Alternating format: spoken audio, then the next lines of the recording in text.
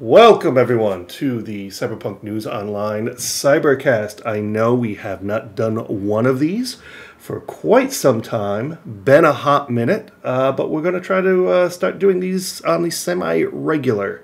And I have a wonderful guest who I will introduce in just a moment. I'm very, very excited. I've been wanting to talk to her for quite some time, but just some quick house cleaning at the very start.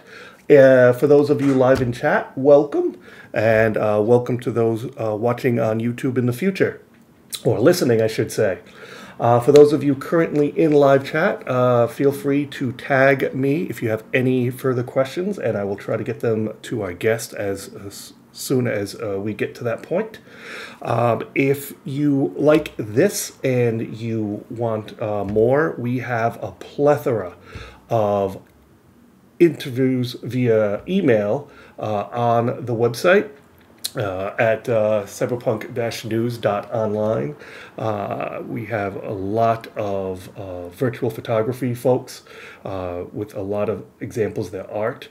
And in fact, next week, our newest community interview is going to be a very, very special person. I don't want to spoil it. He's a not suitable for work virtual photographer for 2077. And I'm really looking forward to that. Very, very insightful interview. So keep an eye on that for tomorrow. Generally, every Sunday is when a new community interview goes up.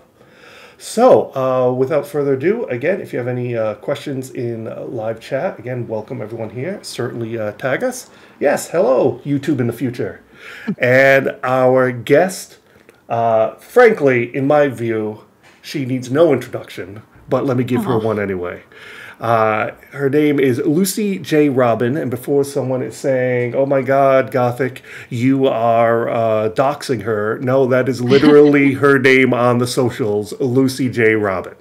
Or to her good friends like me, LJR, but you know,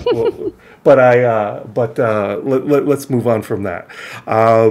Humor aside, though, I encountered Lucy while I was scrolling for Cyberpunk News to post on the news site, and I came upon her first video of her first time playing Cyberpunk 2077. And I watched it, I became immediately hooked. She is such a charismatic, wonderful streamer, very interactive. She has a great community. And as a side note, I could just listen to her accent all day. So that's a extra bonus. So welcome, Lucy J Robyn. Thank you so much. I'm glad we don't have the cameras on because I'm blushing. That was a very nice introduction. Thank you. Just to be clear, Lucy J Robyn is not my real name. You're not doxing me, don't worry. It is an online nickname only. Now you spoiled it. I know, sorry. I just wanted to burst Don't pull the curtain back this quickly, Lucy J Robyn. Come on. You're already giving away all our trade secrets. Sorry, guys. So, if I recall correctly, you are in Northern Ireland. Yes, well, I'm from Northern Ireland, yeah, but I actually live in England now, yeah. So, give us a little, background. You know, where you grew up. You know, your family situation, and how is it over across the pond? Sure. Yeah. So I am. Well, it's complicated. I was born in England, but my whole family is from Northern Ireland. And when my parents split up, my mum took me and my sister back to Northern Ireland.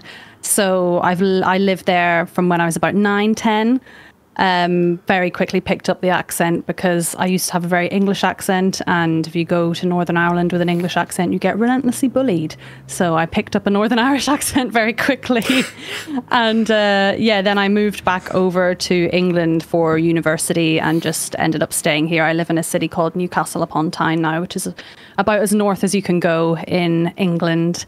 And yeah, I've been living here for about 10 years. Excellent. And before we continue, for my longtime listeners, sorry folks, Peter, aka Gothic Wizard, is a little rusty. I know I always like to start about what our adult beverages are for this interview. Lucy, please tell us what we're drinking. So I have a glass of Sauvignon Blanc white wine with one big ice cube in it, topped up with lemon flavored tonic water. So we're being very fancy. Yeah, it is quite fancy. Yeah, but Nice. it's my favorite bottle of wine, and I saw it on offer today, so I thought I'll grab one. And for this, because of this very special occasion, I'm so glad to got you. I cracked open my last secret stash of Sam Adams Winter Lager, which I'm not making anymore. So for you, girl, cheers. Cheers. Thank you so much for having me on. I'm excited. Oh, as I am. So it's interesting you say that about how you got bullied because of your accent. A lot of us over here on this side of the pond, we don't really hear a lot about that. We think, Northern Ireland, they've come to, mutually, they're not blowing each other up anymore. So things are pretty decent, but it doesn't sound like that's the reality on the ground. Well, I think, I was 10 when I moved over, and it's just kids being kids, really, isn't it? So I went to an all-girls school where there wasn't that many people in the school, so getting somebody new was like a big deal anyway. And for, kids just pick on anything they can get their hands on, really, and that was the obvious target. So I think I had a bit of a Northern Irish twang anyway, because obviously both my parents are from Northern Ireland, and they taught me how to speak. So I had a little bit, but I definitely changed, not consciously, but my voice changed so much when I moved to Northern Ireland. But I feel like I'm a bit of a magpie for accents, to be honest. Like, I've been in Newcastle, like I said, for about 10 years now. I definitely sound a bit more Geordie, Northern, whatever. I say words that I didn't say when I was in Northern Ireland. So I just pick up different things everywhere I go. And, people in Northern Ireland now think I sound English again, which obviously is not true. So... But, I mean, one could make the argument that isn't that pretty natural human tendency when we move to a new region where there's a specific dialect or an accent? I think so. I think people pick it up over eventually. Oh, for sure. Yeah. And even, I have, since starting, this online journey of streaming and everything, I have friends in America, and my good friend Brett, who I do my own podcast with, he's from Texas, and now I catch myself saying y'all, and I don't know, where's that come Oh from? my goodness. So even that, we pick stuff up off each other like that. But then there's people like my dad, who is from Northern Ireland but has lived in England since he was 18. He still has the strongest Northern Irish accent going. Like, he's never ever let it go. So I guess it depends on the person as well. Yeah, indeed. So, how did you get into gaming? Well, first of all, what was the very first game you ever played, and how did you get into it? The very first game I ever can recall playing. I mean, I've played games since I can remember. I think it started off watching my dad play games. I remember I used to watch my dad play all the Tomb Raider games, and I couldn't do them myself, so I would just watch him play. I also have this very vivid memory of when I was quite young, being round at my next door neighbor's house, and they were playing something scary like the original Resident Evil or something, and I was so scared I had to run home like crying. The first game I recall playing myself, I'm not sure, the earliest ones I remember playing would be like Spyro the Dragon and Crash Bandicoot. Okay. I remember very clearly when my dad took me to buy my PlayStation 1, and it was just the best day ever when we got this ridiculously large casing to put it in and, to store all the games. And then other than that, I had PlayStation 2. I had loads of different Game Boys when I moved into Nintendo. The GameCube was a highlight for me. I absolutely loved the GameCube and Pokemon Coliseum on that. I think like some of my favorite gaming memories is just, when Game Boys didn't even have a backlight on the screen. Yes. So you had to plug a light into the top, which was like bendy and stretch over to light the screen up, and you could plug your Game Boy into your friend's Game Boy to play games against them, and that was just the height of entertainment when I was, 8, 9, 10 years old. But I definitely, when I moved to uni, I stopped gaming as much. I had an Xbox 360, which I played Call of Duty on a lot when I was at school. But when I moved away to uni, I kind of stopped that for quite some time. But then on the first week of lockdown, which was, nearly 3 years ago now, I bought myself an Xbox One so I could play Warzone, which was brand new at this time, with my 2 friends from work. And we played that, almost every single day during lockdown because we got sent home to work from home. And then I started playing The Witcher 3, which got me back into single player games, and then stuff like Red Dead Redemption 2 and Elden Ring.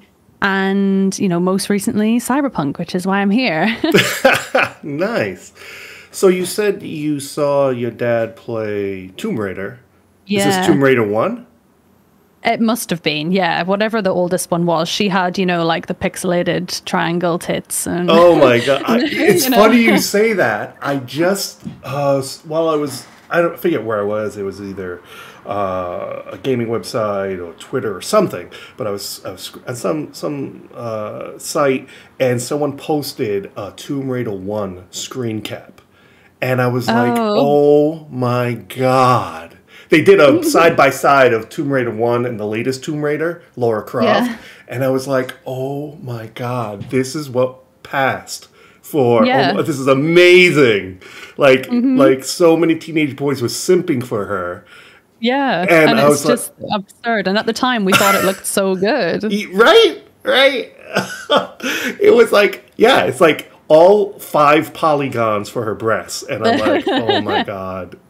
I would love to take like some footage of Cyberpunk 2077 back to the 90s and just blow people's minds. Like, this is what you have to look forward to, you fuckers. Yeah.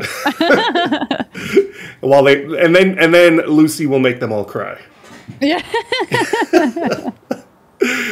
To them, that would be like almost magic. That would be witchcraft. Just, oh my God!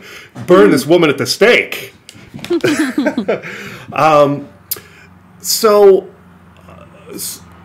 what attracted you to the game? What hooked you? Like, hey, this is a hobby. I want to get invested in. I want to spend time in gaming in general. Yeah. I think I've always just been into like my tech and games ever since I was young, but what got me back into it, like I said, was lockdown, and it was just the sense of like community, which I think I was craving a lot during lockdown. I lived by myself during lockdown in this like horrible little flat, which I'm so happy to be out of now. But it was just the interaction. I used to play a lot of, multiplayer games, and getting off of work and then just being able to go and talk to your friends, play a game with your friends, like that was a big thing for me, the community. I think that's what attracted me to Twitch so much as well, is that you get to do something and experience this really cool story, but also build kind of friendships and have these interactions every day as well. I think that's what I like most about gaming, is the interaction side of things. Like I very rarely just sit and play a game by myself now. Like I'm more addicted to the community aspect of it. By the way, in chat, FaZe says you're a witch. FYI. She's a witch. Yeah, yes. That's fair enough. So how did it go from, hey, I like playing these games, these are fun, to, hey, I want to stream on Twitch? How did that transition happen? So, during lockdown, like I said, I was doing a lot of gaming, and I was living in Newcastle by myself, and I needed to go back and visit my mum, who lives in Northern Ireland. So I went back to stay with her for about 2 to 3 weeks, and I don't have any games consoles or anything there. So I was kind of craving my gaming because I got so used to doing it pretty much all night, every night. So I started watching people on Twitch. Okay. And I made some really good girlfriends during this time, one of which, is my friend Shannon, who's one of my mods. I don't know if you've seen her in my chat ever, but I found her her Twitch channel, and she was streaming Call of Duty. And at this point, I didn't have any girlfriends who played Call of Duty, so I was so excited. So during those 2 to 3 weeks, I would just watch her stream and a couple of other girls' streams. And this was probably like November, December time in 2020. And I just kind of was like, you know what, I could do that. I could stream. And what do I have to lose? I mean, I'm stuck in my house all night. This is when we weren't even allowed to like leave the house or anything. Unless you're Boris Johnson. Yeah, yeah, exactly. I wasn't the prime minister at this time, so I had to stay in my house. And so yeah, I got back from Northern Ireland and I said to myself, like, my New Year's resolution is going to be to try streaming. And I did my first stream on the 13th of January, 2021, and never looked back. Yeah, it was just awesome. And it went quite well for me relatively quickly in terms of building up a community and stuff. I think, you know, during that time, it was peak lockdown. It was winter as well. So it wasn't summer lockdown, which was glorious. You know, you could just sit outside in the garden all day. It was winter lockdown where it was dark all the time and it was cold and you couldn't leave the house and there was nothing to do. So Twitch was really booming at this time. And that's when a lot of people kind of blew up on Twitch as such. Right. And yeah, I just loved it. And I've made some really, really good friends. Shannon's still one of, you know, she's a really close friend of mine. And I've, you know, in the past year, like 2021 was kind of building that and meeting people. And then 2022 for me was when I actually got to meet all of these people and travel with them and stuff. And it's just been awesome. Like, and I know streaming's not for everyone, but I do feel like everyone should have a go at Twitch and, you know, becoming part of a community, because it's been a lot for me. Okay, fair. So now I'm going to put my new friend LJR on the spot. Favorite 3 games you've ever played? Favorite in 3 no games particular I've order. No particular ever order. played. Okay, one of them would definitely be The Legend of Zelda: Twilight Princess, which was on the Nintendo Wii. Okay, interesting. So that's probably the first ever, I guess it's not technically open world, but it felt like, to me at the time, it felt like the first ever game that I had played that was like this massive, open, vast world that you could explore, and you could just run around on your horse for a bit if you wanted to. It wasn't just, you know, completely linear, and it was gorgeous. And I loved the Nintendo Wii was such a novelty at the time, where you like swung the controller to swing your sword and stuff, and it was just so fun. So that definitely has a place in my heart. If they ever remastered that for the Switch, I would be so happy. Secondly, I mean, my favorite of all time is Witcher 3 for sure. It was just, I knew that was coming. Yeah. We'll talk about that a little later, but yes. Which, yeah. I mean, I'll save that for when we talk about Witcher 3. But thirdly, I don't know. Because it's hard to not just say whatever game you're playing right now. Because at the moment, at the moment, Cyberpunk is like consuming me.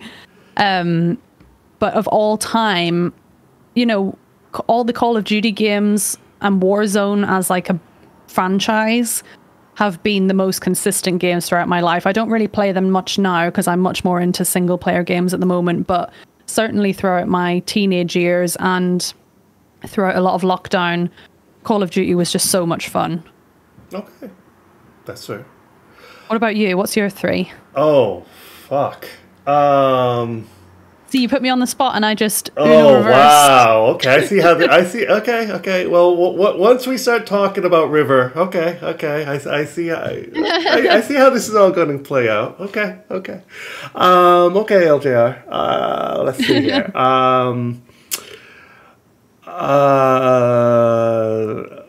Vampire the Masquerade Bloodlines. Funny that we talked about that, because that was hugely influential to me. And when you get to play it, you will understand. I don't want to spoil it. I don't want to talk too much in depth about it. But the writing and the voice acting, the story, is amazing.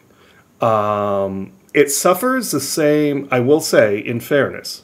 The first 2 acts, amazing. The last third act, unfortunately, kind kind of has a cyberpunky kind of ending where they were crunched for time.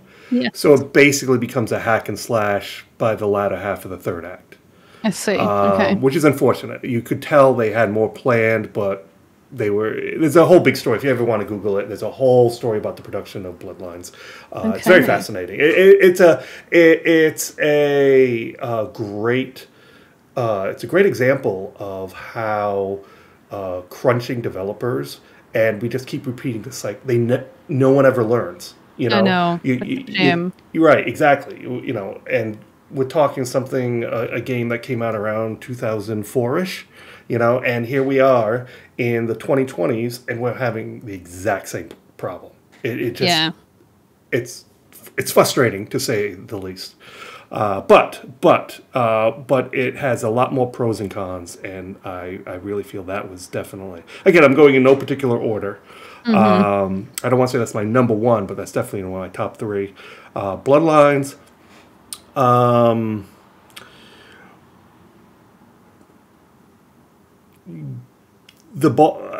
put this as a series because it is the individual game, the chapters. The Baldur's Gate series. Okay, I've never played any of these. That was hugely, and if we're doing top 10, I will say Cyberpunk is definitely, or even top 5, I would say Cyberpunk is in there. But if we're going all time, most influential, I will have to say the game that got me into gaming, which is not interesting. It's the very first game I ever played. And if it wasn't for this, my interest in computers and gaming probably would have happened far later, if at all. Flight Simulator for the Apple IIe. Oh, nice. That was the first game I ever played. Flight Simulator. Unreal. I was amazed, and I was like, "Oh my god, this is awesome! Yeah. I gotta get me a computer," and that's what got me into it. So, is it obviously, like today's Microsoft Flight Simulator completely crushes it on every level, needless to say. But just for that's what got me into the path I'm on and made me who I am today. I got to give it props. Yeah, I think that makes sense.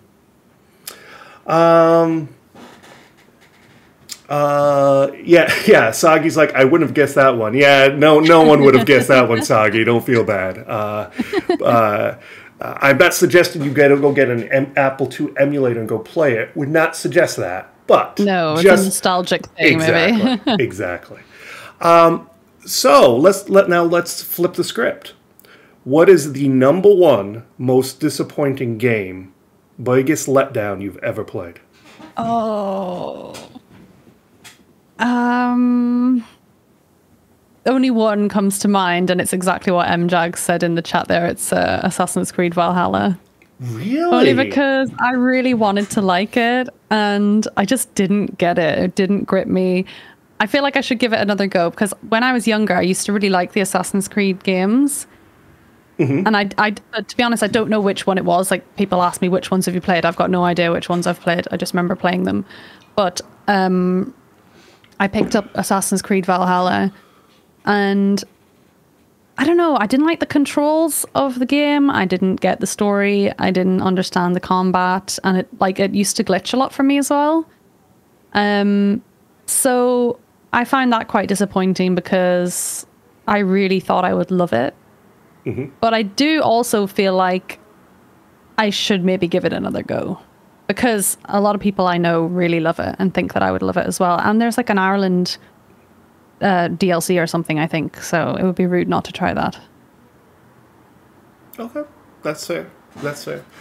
And what one game do you feel was the most influential, either from an artistic level, emotional level, something along those lines? Influential, like to me personally, or yes, on a greater scale? To you personally. I mean, it has to be Witcher 3 again. I'm sorry, I keep saying that, but in terms of what has happened in my life and the people I've met and some of the experiences I've had on the back of playing a game, it's got to be Witcher 3. Like, considering all the opportunities I've had from streaming, like my stream was doing okay, but as soon as I started playing Witcher 3 and really loving it, it's, you know, everything started to go really well, and I made some really good friends, and, you know, have been invited to, you know, CDPR events and Netflix events, and I started my podcast because of playing that game. So it's Witcher 3 has had the biggest effect on my life personally. I saw somebody, MJAG's ER there, which I think means Elden Ring, which I think has been certainly influential on me as a person, because I had to change my whole attitude to gaming. Well, it wasn't that I had to change my attitude, it was that I had to learn to adopt a different play style in a game that I didn't think required that kind of mentality. And it was all about mindset, exactly, MJAGs, yeah. And I was not expecting that going into Elden Ring. Like, I had heard that Souls games were hard and it was going to be tasking, but never, like, if you had told me I would have been on stream, you know, nearly every day for a week, staying up till 2 a.m. trying to kill one boss, like, it completely changed my gaming mentality, and it was a wild ride, and I absolutely fucking loved it. So Elden Ring, Witcher 3 for sure, for very different reasons, but both of them have been incredibly influential. So let's talk about the elephant in the room, Witcher 3. Yeah. Let's just dive right in and get this out of the way before we talk about Cyberpunk. So, what attracted you? First of all, did you play the first two, and what got you into that game series as a whole? So I have not played Witcher 1 or 2. I've seen gameplay of them and stuff, and I sort of feel like games like that, people love them if they played them when they came out. This is why I'm so excited that they're remaking The Witcher 1, because I would love to know the story and everything, but I can't get away with old janky games unless I played them when they came out and that you have that nostalgic attachment to them. But I would love the story, like I said. So Witcher 1 and 2 is, you know, in my Steam library, unplayed, 0 hours. But Witcher 3, so I watched, my first experience of The Witcher as a whole was the Witcher Netflix series. So that came out, God, four years ago. And I remember the person that I watched it with was like, oh, this is going to be like the next Game of Thrones, so let's watch it. And I watched it and I had no idea what was going on, but I enjoyed it. I was like, okay, I'm enjoying this, but I don't, you know, the timeline thing, it completely went over my head at the time. But I enjoyed it. I liked the story. I like the outfits. I like magic, all that shit. So I enjoyed it. But then I started streaming and I was playing Call of Duty all the time, Warzone or whatever. And I think I remember saying on stream one day, you know, I like watching these other streamers. There's a girl called Meg Mage that I watch still. There's a girl called Basic Wit Girl, who's, you know, I consider her a friend now, who always played single player games. And I was like, I want to play a single player game, but I was nervous because, you know, when you play multiplayer games on stream, you have that safety net of always having somebody to talk to, and it would never have that awkward silence, which, you know, you don't have if you're playing a single player game. And someone was like, oh, well, you watched Witcher recently, like, why don't you try Witcher 3? So I was like, okay, I'll try it. And yeah, just kind of instantly fell in love with it and loved playing as Geralt, loved the whole story, which I think is quite different from Witcher 1 and 2. So I don't really feel like I've missed out in terms of story for Witcher 3. But yeah, I finished my first playthrough of the game and was, you know, kind of heartbroken when it finished, and did both of the DLCs. And then I went and rewatched The Witcher Netflix, and it made so much more sense to me after I played the game. Indeed. Which I think, you know, it's not a good thing to say about a TV show. Like, you shouldn't have to play the game as like a prerequisite for a show to be good, but it made so much more sense to me after knowing the world a bit more. And yeah, I loved it. And you know, the game, I've played the game a couple times through since then, and I think its replayability, if that's a word, is very good. It's kind of like Cyberpunk, obviously, that it's made by the same people. You can go through the game and play in a totally different kind of way and build your character differently, and you know, it's easy to do a second playthrough and experience the game in a whole different way, which I think speaks volumes to how they've made it. I don't know, in terms of the story, I think The Witcher as a whole is just such a great universe. Your main character is, you know, just this kind of broody, grumpy guy, but his supporting cast as such is just so rich and full of personality. There's, you know, several characters that you can relate with, I think, and different storylines. It's all about found family, which felt quite relevant with what we were trying to do on Twitch, you know, find and build a community. It felt like it all just added up, and it just made sense to be playing that game. I'm going to say something very controversial. Go for it. You don't like Witcher 3? No. I'm playing it right now, in fact. I was ready for you to be like, I think that game's awful. No. I prefer the actor who plays Dandelion on the show versus in the game. Oh, yeah. I mean, Joey Beatty's great. He's amazing. I think he's awesome. Toss a coin to your Witcher. Come on. Joey Beatty is amazing. I fully respect that choice.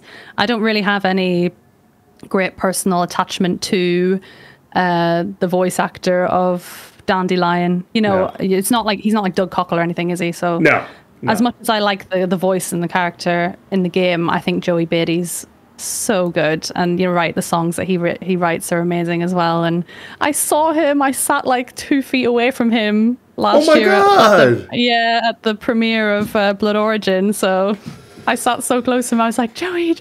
But the girls beside me were like Joey Beatty stans, and they were screaming at him. It was hilarious. Oh my God. That is well. If I was sitting that close to him, I'd probably be screaming like a little girl to him too. No, I'm not gonna lie. I'm not gonna lie. It was great. Yeah, he was a great sport. Yeah. That's awesome. Did you actually get to talk to him at all, or no? I didn't. So this was the Blood Origin premiere in London that was in December, which I was about to say last month, but it's fucking March, so it was 3 months ago. Jesus Christ. And all of the main cast of Blood Origin were there, and Joey Beatty was there also. And they did a Q&A before we got to watch the episodes, but it wasn't like an Ask the Audience thing. It was just questions that were asked by the host, which is a guy called Ali Plum, who works at the BBC here. And it was good. Most of the cast did stay to watch the episodes with us, but Joey and Minnie Driver both left, so we didn't get a chance to chat to them. But I got a chance to speak with a lot of the Blood Origin cast, and also there was some of the main Witcher cast there as well. The actress Cassie Clare, who plays Philippa. And you know, she's only just shown up in series 2, so she hasn't got a chance to shine yet. The actress Anna Schaffer was there, who plays Triss. I was too scared to say hello to her. Oh my God. I know she embodies Triss so good. I think she's so good. And do you know what, when you meet these people in real life, I don't know if it's just because I'm quite tall, but they're all tiny, but they're still so intimidating. Like, she is so small and cute. I almost spit my beer out on my microphone. That's hilarious. And, you know, I feel stupid because I'm this big, tall person. I'm like, I can't go and say hello to her. It's just this little tiny woman in the corner. But, yeah, I mean, all the people that I spoke to were, you know, very, very lovely people and so excited about The Witcher. And it's nice. Everybody is always so ready to talk about The Witcher, which I like. Brian says, how tall is Lucy? Makes yourself sound 7 feet tall. No, I'm 5'9", but I wear, you know, if I'm going out, I'll wear heels, so I'm like 6'1", 6'2". Nice. Yeah. So, before. okay, let's get to the second elephant out of the room since you brought this topic up because you've just introduced a new elephant in the room. Blood Origins. Oh, yeah. I don't get all the hate. Now, is it, oh my God, this is the best, this is in my new top 20 shows of all time? Absolutely not. On the flip side, I personally don't think it was as bad as a lot. I think people went in with a lot of preconceived notions, a lot of this is how it's going to be. This is going to be the best thing since sliced bread, and when it turned out to be a high average show, they just totally trashed on it. And I think it's a I think it's a high average show. Like if this was a test in school, I'd give it about a 75%. That's fair enough. Yeah. I think. A solid C. It didn't break any ground. I mean, I really think their whole goal of this was to plant seeds for season 3. I think that's absolutely. And so they weren't trying to break new ground or be revolutionary with the show. I think it was a means to an end. Now, could they have executed some of it better? 110%. I'm not defending it. I'm not saying, again, it's Shakespearean level writing or plot. I'm not saying that, but it did its job for what it was meant to be. An ancillary story, mostly detached, that does plant some seeds, which will get the payoff in season 3. And I think if you went in it with that mindset, it was a fine show. It was fine. Was it great? Again, great or amazing? Not at all.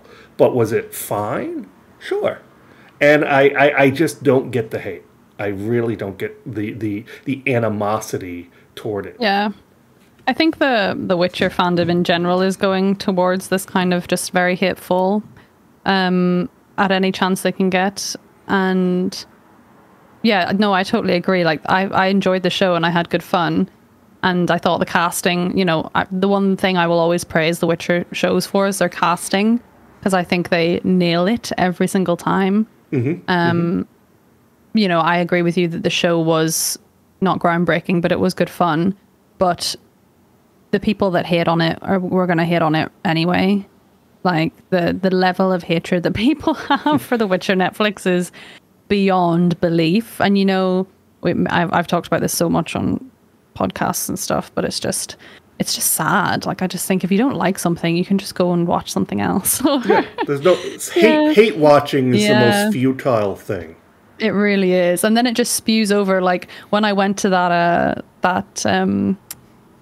premiere, I then started getting hate on Twitter for going to the premiere, and I just thought, grow up.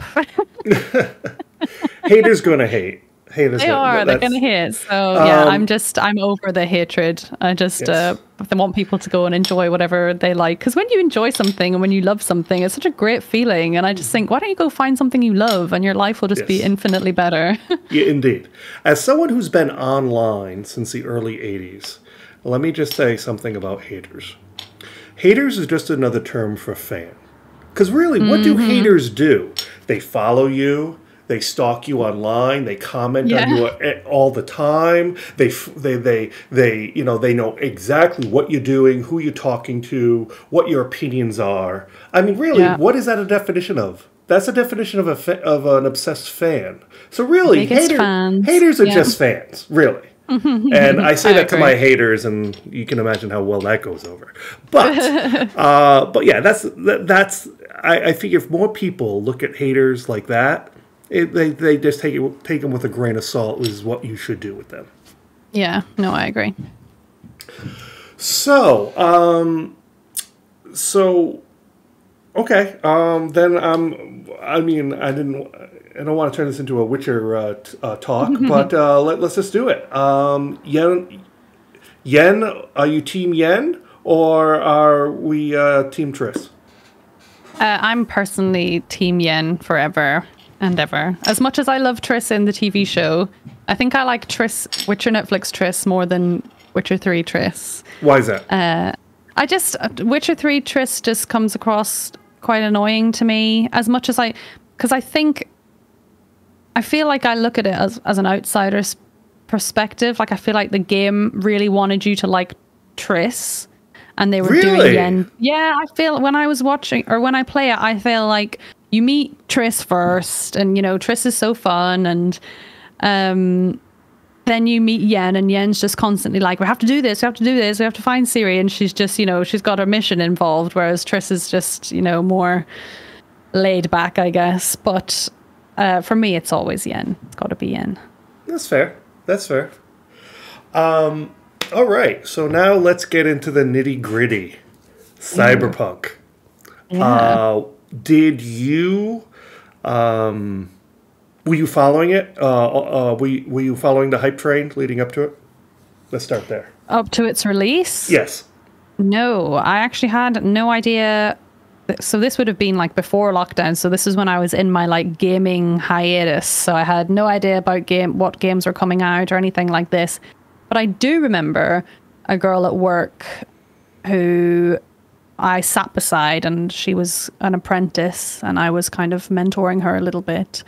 And she was watching the trailer for it, and I was like, what is that? And I remember her telling me, it's this game called Cyberpunk that's coming out. It's been getting made for like 10 years, and it's finally coming out.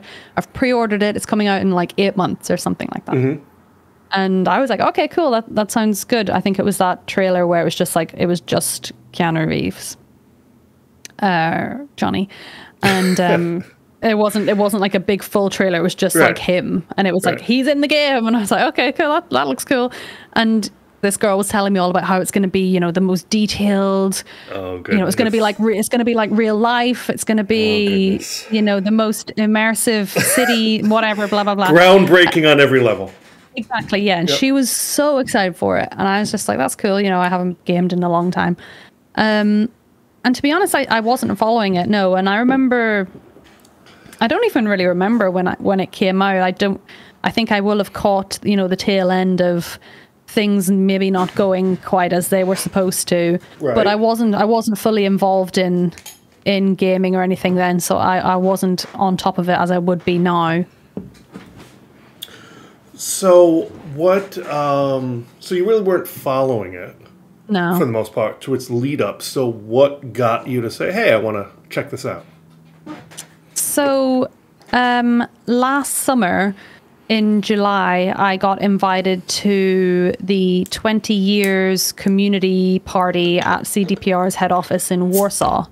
Okay, everyone who's listening, either currently or in the future on YouTube, let me just say, clearly Lucy has contacts. I'm just going to leave that at that. She's getting invited to all these fucking places. You and I, who are listening, we're never going to get fucking invited. Well, they're definitely not going to invite me, because there's a few people at CDPRs, I'm a little too fucking honest. So, listen, I just email people. I'm just in people's inboxes all the time, like, hey, I should come to this. I should come to this. So I think... it was July. I literally got the invite about 5 days before the party, so had to fucking panic and book flights and hotels and everything. Oh my god! So this was all on your dime. Oh yeah. It wasn't paid for or anything. No. Oh, I thought you're a community person. It's a PR thing. No. Oh, so all these events, it's all on you.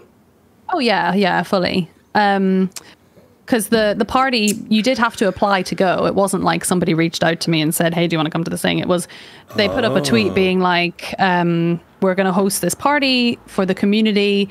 We're inviting a bunch of people, but then we've got X amount of spaces left for people to apply for. So I had to fill out this whole big form and talk about what, my favorite experience with CDPR something, Witcher. So then I got an email back saying, we've got a space for you, and quite a lot of my friends that I met in Amsterdam and everything was going as well. So I met up with them there. But at this time I was very much Witcher, and then I was quite involved with the Gwent community as well. I played Gwent for literally about 3 weeks and then didn't really enjoy it anymore. But I made quite a lot of good friends in the Gwent community who I would see a lot at events like TwitchCon and stuff like that. Okay. So I was at the CDPR event, and it was quite funny because you've got the CDPR event and you could see the Witcher people, and you could see the Gwent people, and you could see the Cyberpunk people.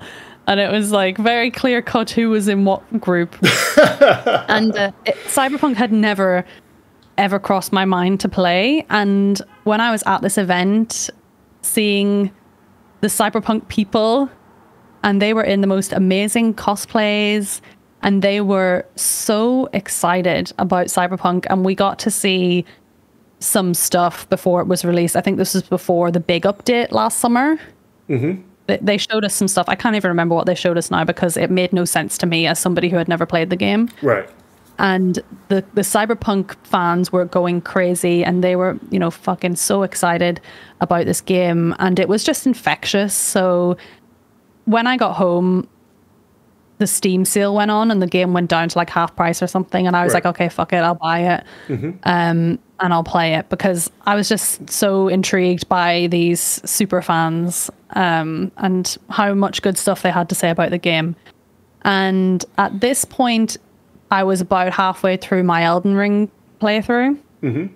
So I just bought the game and was like, you know, I'll play that when I finished Elden Ring. And Elden Ring took me a lot longer to finish than I ever thought it would. But within that time, I watched Edge Runners, and I think at the same time, the big Cyberpunk update released, which people were so excited for, and that coincided really well with Edge Runners, and they both did really well. So I was kind of towards the end of my Elden Ring game, I was like, fucking hurry up, man, I just want to play Cyberpunk now. Like, I'm really, really intrigued. So that's what finally got me into it, is just seeing, like, actually meeting people who really loved it and being very intrigued. So just as a side note, Elden Ring, what attracted you? Because I've seen people play it, or, you know, seen the videos, whatever. It just seems like a pretty typical, you know, fantasy medieval hack and slash game. Everyone was talking about, you know, for a couple months, that's all anyone was talking about playing. Yeah. I just didn't see what the attraction was. So sell me on it. What is it about Elden Ring that makes it so special? Have you played any Souls games before? No. Yeah, so I hadn't played any Souls games either, but I just knew that they were like notoriously really difficult. Mm-hmm. But I agree, like before I played it, I just thought, okay, it's just some kind of medieval, I guess is the word, yeah, but I wasn't sure what the vibe was. But to be honest, I just kind of fell into it. Like, I had just finished God of War 2018 when it released on PC. Okay. I had just finished my playthrough of that, which I enjoyed, but I wasn't like, I think that's probably my gaming hot take, is that I didn't love God of War 2018. But I was just kind of stuck with what to play next, and then I was looking at Steam, and Elden Ring was like the big seller, so I thought, fuck it, I'll try it. And yeah, it's just so different to games like The Witcher and Cyberpunk, which are very story heavy. Like, there is a lot of lore in Elden Ring. Like, George R.R. Martin from Game of Thrones was hired to kind of build the world for them, or alongside them. I remember reading that. Yeah. Instead of writing his own books, he's writing for everyone else. Yeah, exactly. But yes. Like, Jesus Christ. I certainly don't wish it. Just very quickly, I certainly don't wish upon this. I am not wishing him any ill, but I truly believe he is going to pass on before he finishes his book series.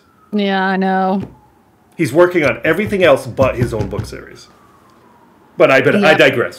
So, sorry, go ahead. But yeah, Elden Ring, whereas even though there's all the lore there's a lot of lore, but you don't really have to keep up with it. It's a very, very different style of game. There's no quest log. There's no mini map or anything. It very much is just exploring, finding bosses. It's all about boss fights, you know. It's just a challenge, really, and I can't explain why it's so addictive.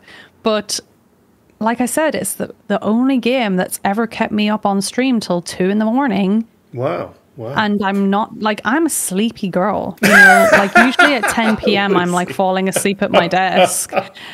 And I just was wired trying to be, and it's funny because like the game is very unpredictable as well. Like one one round the boss will be really slow and easy on you, and then the next round you'll be doing the same things, but the boss will just be aggressive. And I don't know if it learns what you're doing, but it certainly adapts, and it's just a really interesting game to play.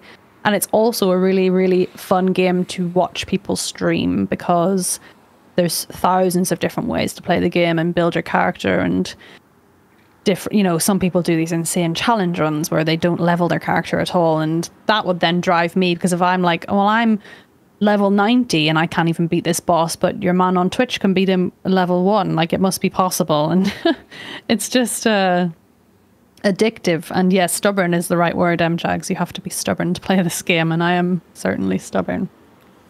Fair enough. So you finished Elden Ring, and then you said, okay, now I want to get into Cyberpunk. Yes. So, first impression, first time playing Cyberpunk. First few hours impression. First few hours, I did a Corpo playthrough. I don't know why I picked Corpo. I think initially, when I start any new game, I'm always overwhelmed, because you spend so long on one game, and then all of a sudden you're uprooted and put into this new world, new controls, new characters, and you have to learn all this new shit. So, I mean, I've put 50, 60 hours into the game now, and I'm still not familiar with menus and stuff. And I don't, Brian's just said in the chat, she didn't level up until just before the last mission. Yes, I noticed that watching your playthrough. But go ahead, we'll bust on you for that little. I know a little bit.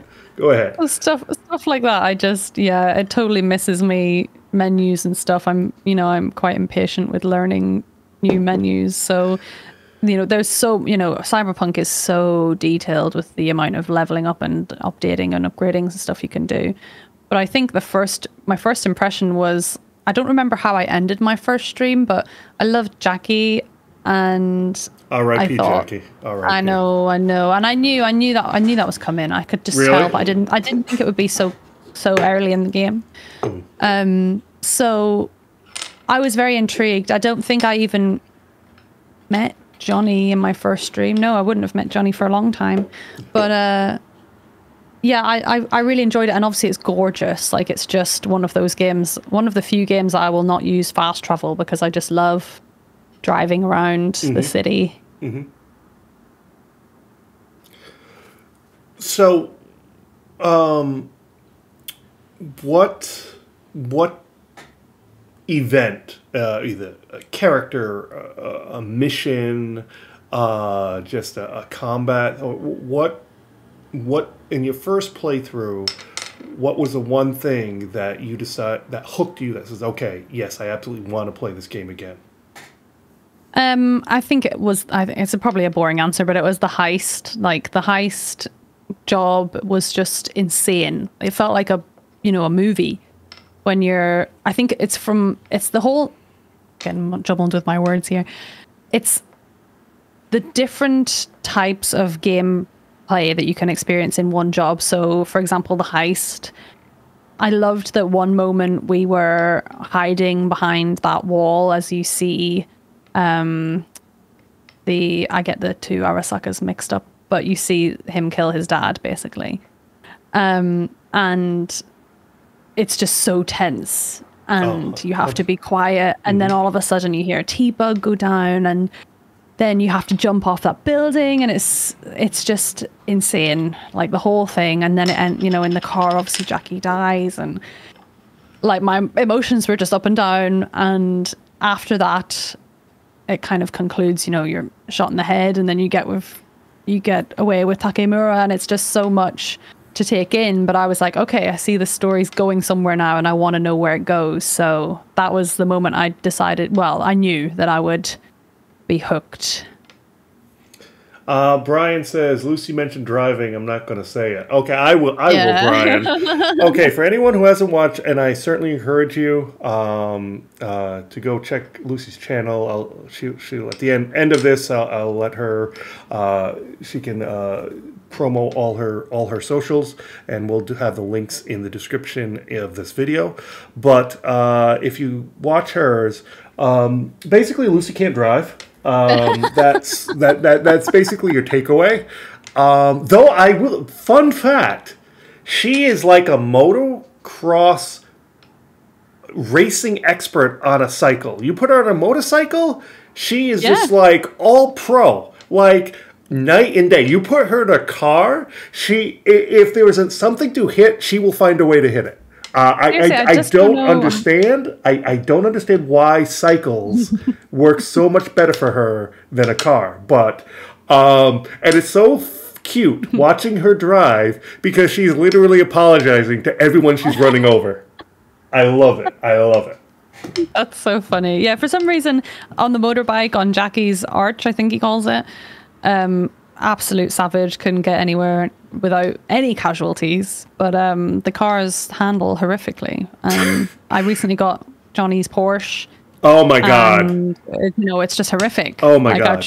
I went to pick up Rogue for a date and was like, "Fuck, we're not going to make it."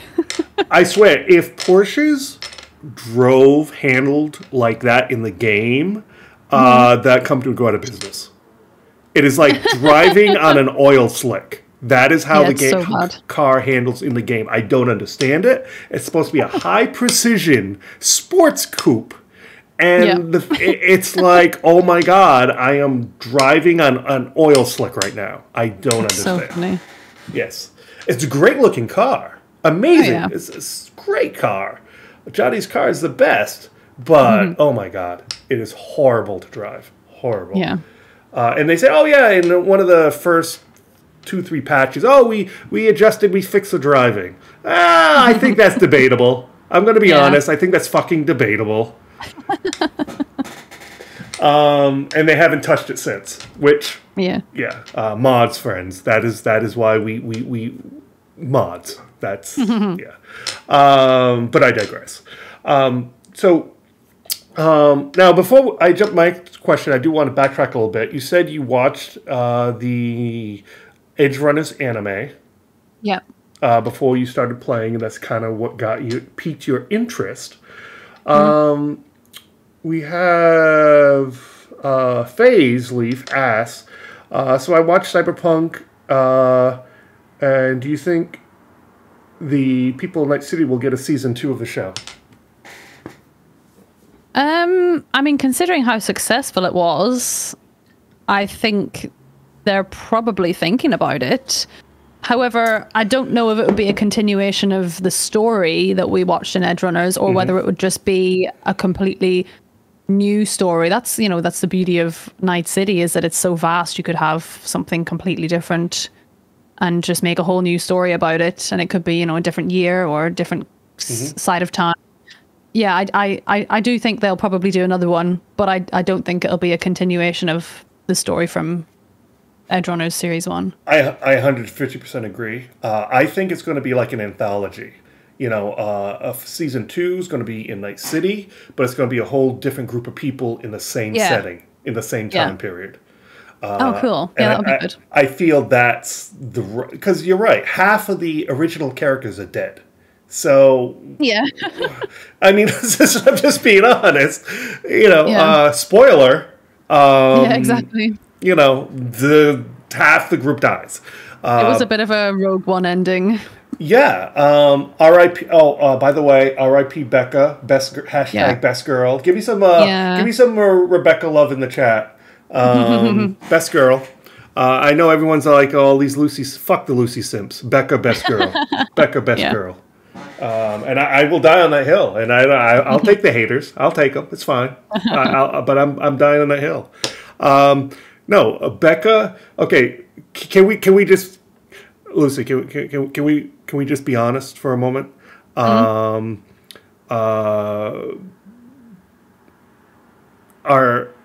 boy David, he screwed up and chose the wrong girl. Can we be honest with that? Oh, you think so? You don't think so? You think he should be with Rebecca? Yes, 110%. Maybe I need to rewatch it now that I've played the game. That could be my job for tomorrow. I'll rewatch it. It's been a long time since I watched it, But I did like Lucy. Obviously, I'm gonna like Lucy because she's got my name. So. Well, okay. I can't argue that. No. I can't really debate that. But all my jesting and my hyperbole aside, the deeper issue is both, I think we can both agree, David has some emotional trauma. I think I don't think that's questionable. No. As we get deeper in the show, Lucy explains her backstory and, again, emotional trauma. And I think it's just an unhealthy relationship because you have two people who have unaddressed trauma issues that are together. And, after he cybers himself all up, again, because of his trauma, he wants, it's a subconscious way for him to, I can protect myself. I can protect those I love if I basically replace all my body with cyberware. Yeah. Like a coping mechanism. Exactly. To me, it was a pretty clear coping mechanism. Right. And you see him like the episode before last, where Lucy and David are in the apartment talking. Their communication has broken down.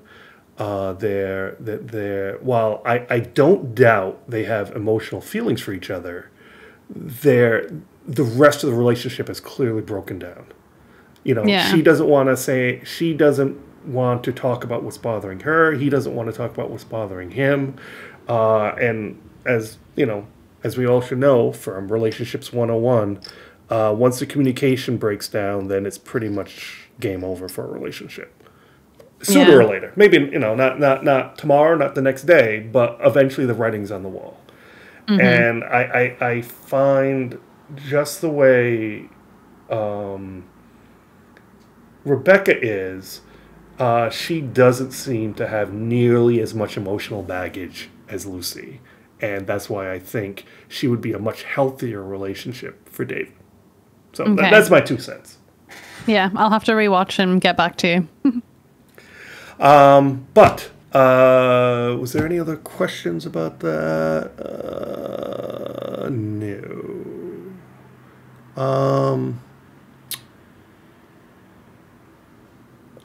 Here's something from Madge. I felt as your playthrough progressed, you got more and more invested in the characters and didn't want it to end. How do you think the game did this so well? I mean, that's definitely correct. I think maybe about a third of the way into Act 2 is when I really obviously became obsessed with all the different characters and the relationships.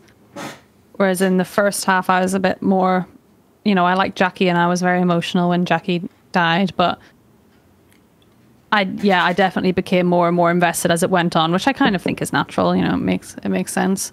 I think the game did a really good job of slow burning the romances, whereas, sometimes in other games it's very obvious, this is going to be your romanceable character and you're going to love them straight away.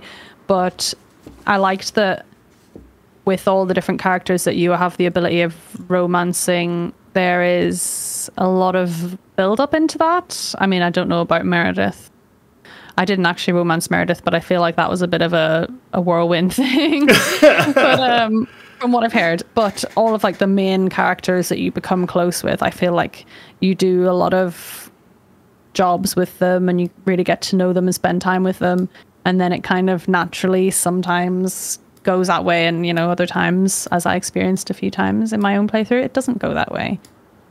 But I think that's just a credit to CDPR in general. Like, they're really, really good at writing character relationships and making them very three-dimensional and making them very not what's like the opposite of not black and white. They're very layered and cause people to make podcasts and talk about it because there's no obvious answer. People have their very different opinions and nobody's opinion is wrong, really. It's just how you feel in the game. Exactly. Yeah.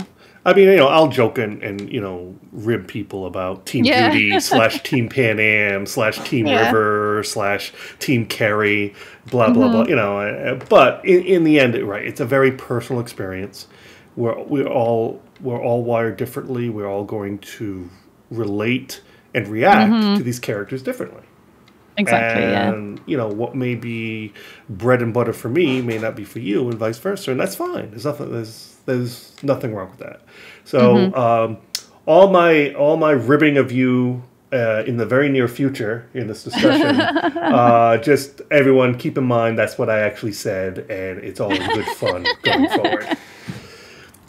I totally respect Lucy's decision because, and you know, as we should all respect each other's for who we are connect with, you know, who we emotionally connect with. There's no right or wrong answer to that. Now, speaking of that,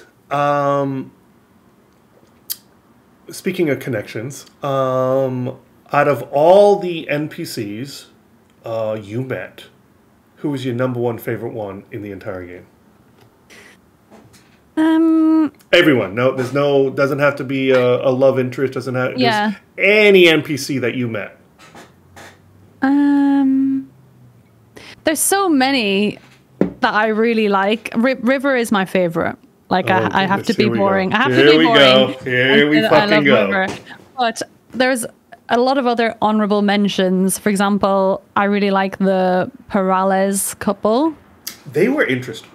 They were so weird, and well, their whole storyline was super weird, which, you know, kind of got me stressed. But I really liked. Well, as you should, because that was pretty fucked up. Yeah, it was really crazy. I love them too. I love Wakako. I think she's really cool. Yeah, she was. I wish it was more of her. Yeah, exactly. Yeah, I love Maiko. I think even though I don't like her as a character, I think she's kind of iconic. Like yeah. You want to strangle her with your bare hands, but as a character, fascinating. Yeah, super cool. Love Takemura. I really got to love him towards the end of, I don't know if it was the end of Act 2. Yeah, where you do the sniper mission at the parade. Love that whole thing.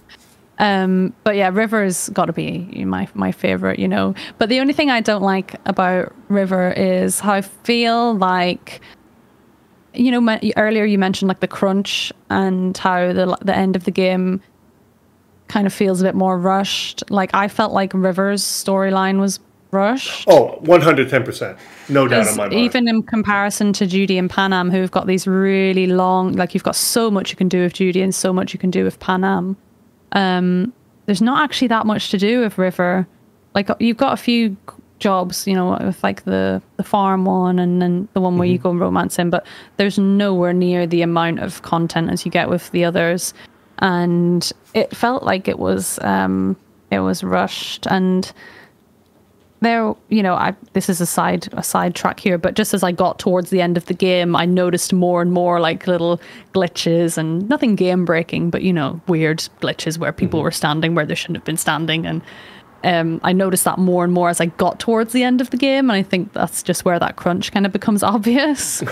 But yeah, River, for sure, River. MJax is calling you out with your quote, and I've heard you on stream say this a few times. I don't want to choose any of these options when it comes to dialogue. Yeah, sometimes. I've heard you say that more than once. Yeah, sometimes I look at the options, I'm like, V, you're being a dick. Like, I don't want to say any of these things. Especially with River. Like, sometimes when you rock up and you see River, the only dialogue option you have is, I don't think things are working out with us. And I was like, why would I say that? Why do I only have that option? Yeah, I agree. And it's funny because Carrie's story, which I don't know how far you got with Carrie. Oh, I did that. I finished it, yeah. Okay. He got a fair amount of depth. Yeah.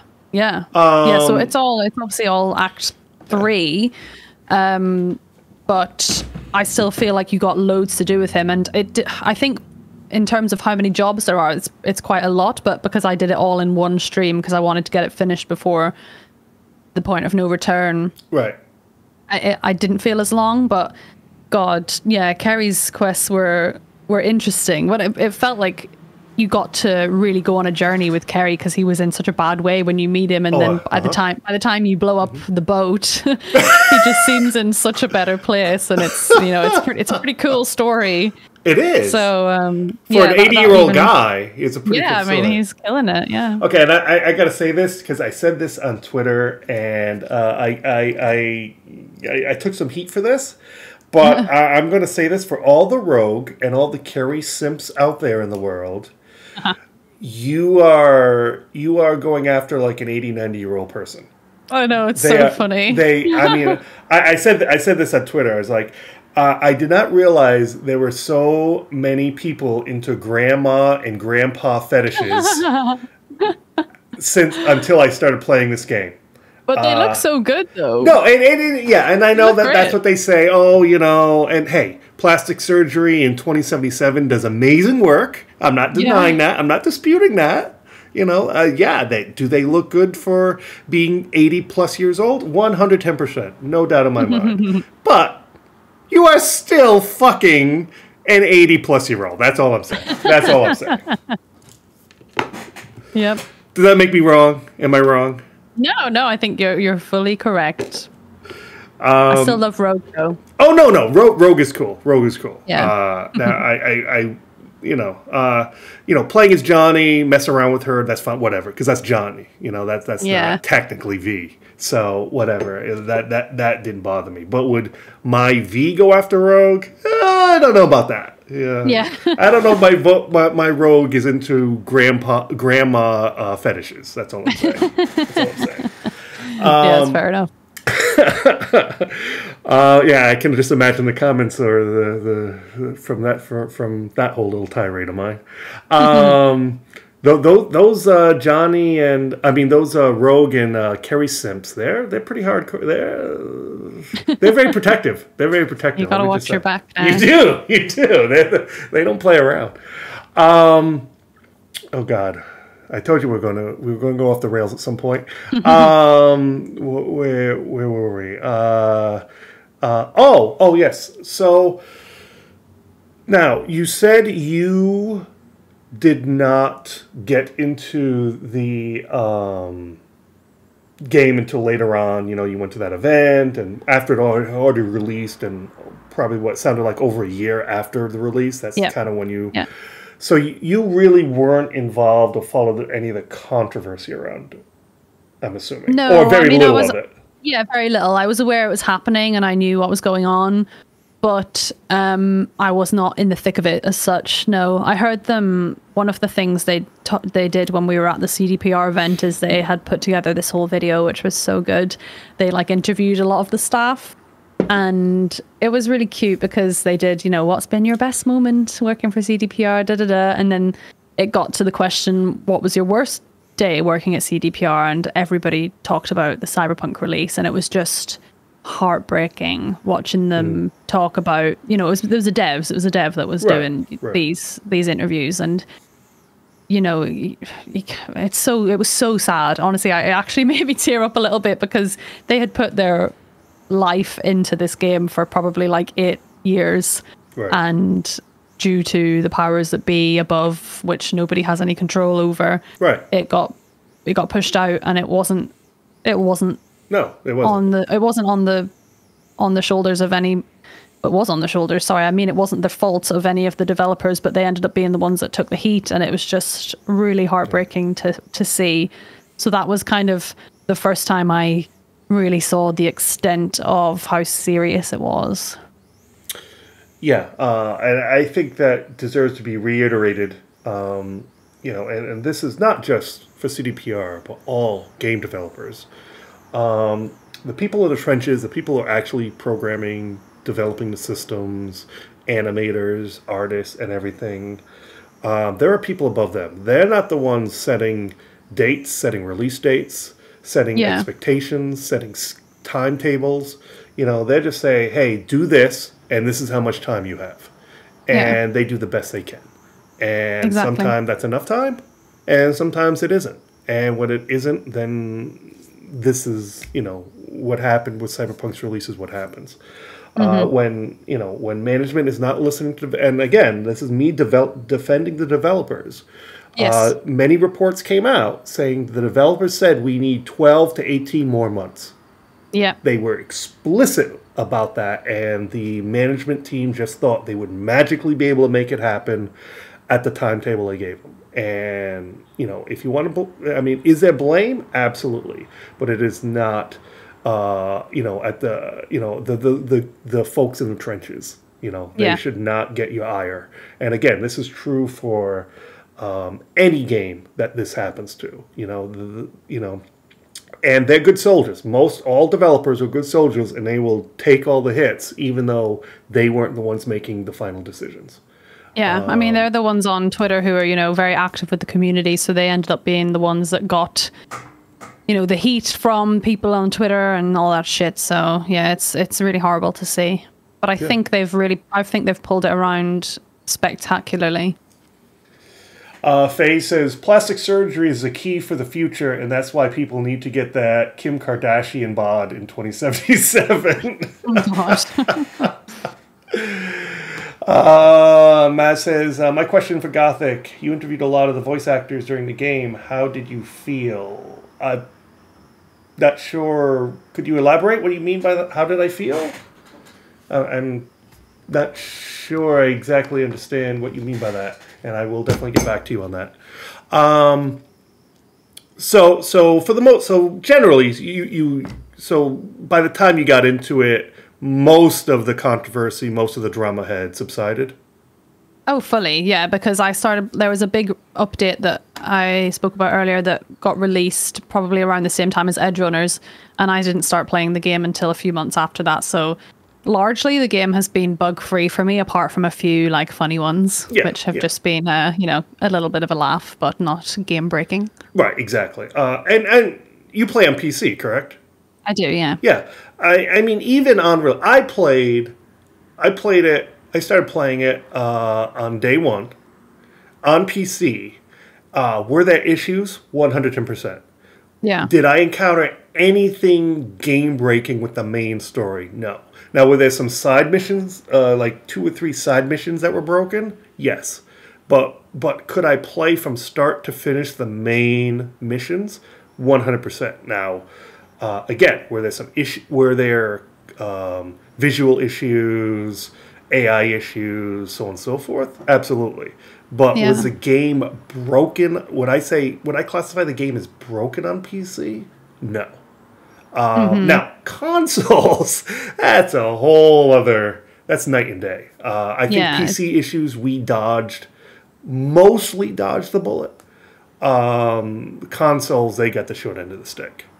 Should have just been left for consoles, right? It should have especially just been last gen. it should have been kept for the new gen. Absolutely, 110%. I was saying that. I'll tell you. I'm not trying to pat myself on the back, but I'm just saying when they released the 2019 trailer where they showed the first person view of walking through the city, and you saw dozens and dozens of people on the sidewalk and the cars moving and all this stuff. I swear to you, by the time that video ended and they were saying, yeah, it's available on PC and current gen and next gen and blah, blah, blah. And I thought, current gen, which today is last gen, I was like, how in blue hell is what I just saw going to run on 8-plus-year-old hardware? Yeah, that is like taking an 8-year-old PC and saying, I'm going to run it on this. It just made no logical sense to me. Now, I didn't have a console, so, you know, it wasn't my fight. But I found that suspect. I found that suspect, you know, a year before launch. It didn't make any sense to me. And, you know, I wish I could say, oh, I was wrong. Unfortunately, I was right. And I totally agree, and they should have just done PC and next gen. And I think half of their problems would... Now, was it still not in the best release state? Yes. But I think the people who was completely broken for would have been a non-issue. Yeah. Sorry, that's my little tirade about that. It just, you know, there are certain things... There are certain things in the community I think CDPR takes heat for that they shouldn't or is over-exaggerated. But that is the one thing I will say they were misleading and they were untruthful, and they shouldn't have done that. You know. Matt says, during the criticism of the game, if not wrong, your voice actor interviews were during... Oh, yes. If you're asking, did I address that? Not really. Again, that's like asking one of the artists of the game, hey, why was this released in the state it was? It was the voice actors, they had no control of it. They were given a script to do the job, and that was it. So we just talked about the characters. We went in depth about the characters, their characters, the process, how they got involved in Cyberpunk, a little bit of their backstory. I just did not feel it was fair to them to start talking about the controversy, since they are just a gear in the machine and really low on the totem pole when it came to that kind of thing, if that makes sense. I think that's fair enough, yeah. I'm firm but fair, Lucy. I'm firm but fair. So since you avoid that, let's talk a little bit about this. The game systems, the game mechanics. Okay. Some people say they're a little half-baked, certain mechanics. Other people think, they're not groundbreaking, but they're all right. Where do you fall on where the actual game mechanics, game systems fall? It is the first player game. I think that's the correct terminology, where you're kind of seeing through the eyes of the person. Mm-hmm. It's the first player game that I've played in a long time, which I found really difficult to get used to. That's just a personal thing. It makes me feel travel sick. I'm used to it now, but initially I found it really hard to get used to. Now that I've got to the end of the game, I would not like it in third person. I really appreciate that it's mm-hmm. first person. I think it's far more immersive. Mm-hmm. In terms of the combat, I did not learn it properly. I was very much hack and slash with my katana the whole way through that game. But I think exactly what MJag said there, after Elden Ring, it was so hard, because Elden Ring's very much like, you cannot button bash in Elden Ring. You have to learn your buttons, and you have to learn your moves. You have to learn your block, because if you button bash, it punishes you.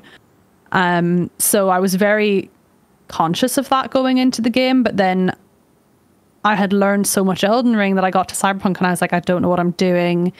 And I just ended up using the katana the whole way through, and I only had the game on normal difficulty, so like I didn't die that much. The combat wasn't super difficult. I think like at my Atom Smasher fight, I died maybe twice. It wasn't like Elden Ring where you're dying like 40 times a night.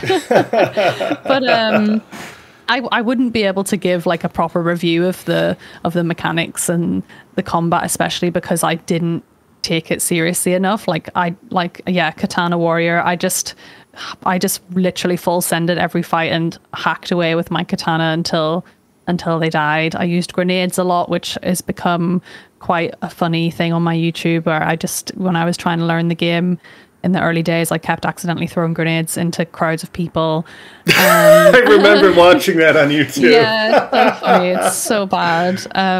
Menus, exactly. Yeah, I found the menus really difficult to get used to. But when I say I find them difficult to get used to, it is partially my fault, because I don't put enough time or patience into learning them. So it's a bit of it's half and half. I'm not putting the blame on the game there at all. It's just my personal experience. Yeah, exactly. Brian said I had Skippy. Skippy was a lifesaver for me towards the end of the game, because I could just spray and it would hit them in the head. Skippy is awesome. Give me some Skippy emotes in the chat. Let's show some Skippy love. I love that Skippy said Geralt lines as well. He goes, "What now, you piece of filth?" Yeah, he says Geralt lines. It's so funny. That's hilarious. He goes, "What now, you piece of filth?" Yeah, and now we got the Skippy emotes going in chat. Yeah, awesome, so good. Awesome. So yeah, by the end of the game, I was very much a katana Skippy build, and that's fair. That's and driving. Obviously, we've talked about my driving already, which I did definitely get better at, but It's because we don't drive in The Witcher or Elden Ring. We've got horses, you know, they're much easier to control. Matt Jazz says, can you put into words how you feel about Johnny Silverhand now that you finished the game? The short answer would be no, but to elaborate, I feel like as you got towards the end of the game, you got a lot more options with how to play Johnny as such. Like, you got to be able to decide whether he was actually a changed man or not, which I didn't expect. I was thinking in the mid to early game, you know, Johnny was very much doing his own thing, and I didn't trust him one bit. You know, he very much wanted to kill V at the start. As you shouldn't. Yeah, as you shouldn't. You shouldn't, yeah. And, you know, everyone we meet who is a friend or acquaintance of his says not to trust him, says he only looks out for himself.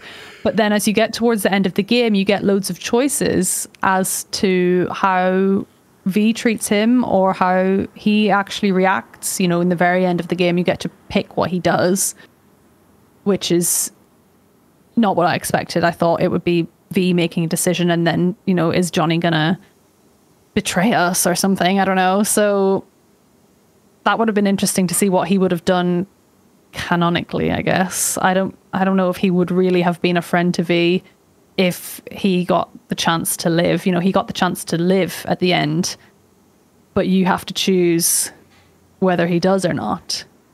And because I had been, in my playthrough, I was, you know, cosplaying Johnny as a changed man and V's friend. So he didn't live. But I don't know what he would have done had the choice been his.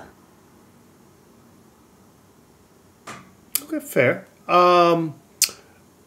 You've kind of already addressed this, but just out of courtesy, I just want to ask, because FaZe did ask this, and if there's anything further you want to expand on. Says, I do have to say, what got you into Cyberpunk and all the stuff, and did you like the show Edgerunners, and what did you feel about when you first started Cyberpunk, in what role? I mean, you kind of already covered some of that, but was there anything further you wanted to add to that? Yeah, I mean, I talked earlier about how I got into it after meeting the Cyberpunk people, and Edgerunners. I mean, I just watched Edgerunners when it came out, and we did a short podcast episode about it because we really enjoyed it. I do feel like I want to rewatch Edgerunners now that I've played the game, and I'll hopefully notice any wee Easter eggs they put in there for game players. Yeah, I mean, other than that's all that got me into it. Really, was the event and meeting the people. All right, now, LJR, we need to get serious for a moment. Okay, let's go. Let me have a sip of wine here. Hang on. You're going to need it. In fact, okay. Let's take a sip together. Cheers. Cheers. All right. Let's get ready here. Let's get ready, because we're going to get into it now, guys in chat. Buckle up. Buckle up. So, it's fair to say you're a river simp. Yeah. So, why do you hate Pan Am? Well, first of all, I don't. Let it be known that I tried to romance everyone. For those who don't know me, I'm being a troublemaker right now. It's all in good fun. But no, seriously, why do you hate Pan Am, and why do you hate Judy? That's really the real question that I need to ask. I do think it needs to be set on record that I did try and romance everyone in the game. And okay, to be honest, me. So maybe you need to ask Panam, why does she hate me? To be honest, if you please do watch Lucy's playthrough on YouTube. She is a little slut. I'm not gonna lie. That's just kind of how it worked out. But I'm sorry. Go ahead, please. Yeah, I mean the Judy romance was great, and it's funny how the game worked out for me, because I think I had gotten to the middle of Act 2 or whatever, and I was like, when are these romances happening? Like, we've been flirting around the idea of River, and we've been flirting around the idea of Judy, and nothing's happening. And then both of them happened in the one stream. The Judy romance happened first. And I didn't know. Do you remember? Yeah, okay. So Judy calls me up and invites me to go scuba diving, and everyone started putting sus emotes in the chat. And I was like, okay, this is it. This is going to be the thing. It was my first romance option. So I was like, okay, I'm going to do it. And it was great. It's such a beautiful story. You know, the scuba diving is so beautiful. And she tells me about her. Yeah, yes. It's beautiful music. And Judy tells you all about her childhood, and it's honestly so beautiful. And like, Judy is a sweetheart. And then almost immediately, like, it was almost comical how quick it all happened. Like, we just finished the Judy quest, and obviously at the end of the Judy quest, she's like, you should move in with me. And I was like, Jesus Christ, okay.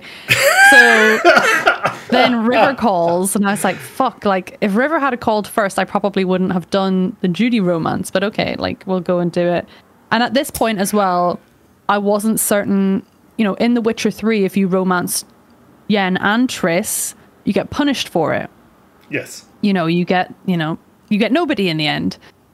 So I at this point, I wasn't sure if Cyberpunk had something similar at play, where the paths would cross at some point and you would get in trouble if you had one boyfriend and one girlfriend, or two girlfriends, or whatever. So I was a bit apprehensive when River called up as to what to do, but then I just thought I have to go for it. And like, I wanted to play the whole game, so I was like just saying yes to everybody. So, but yeah, River was always my number one choice. It was funny because I think what we chatted about this, and a few weeks back, and you said you saw Pan Am actually as like like a BFF sister, and yes. That's why you had a bit of sometimes like sisters, like siblings. Sometimes you have a little contentious relationship. Oh yeah, I feel like the female V relationship with Pan Am is fully like a sisterhood. Like, you're past the point of being best friends, and it's like exactly like you said, a sister, which is why you can argue, and then in the next second it's, she would die for you. So I think that's fully the relationship, and that's why I really love Pan Am as a character. Like, she's a ride or die best friend. Oh, absolutely. Whether you romance her or not. I mean, I tried.